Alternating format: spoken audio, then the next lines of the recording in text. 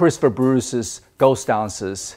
It was an iconic ballet created in 1981, immediately become a global sensation because its style, substance, and the most gorgeous dance movement.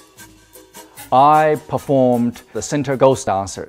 I just remember the uniqueness of the movement, the music, and the story.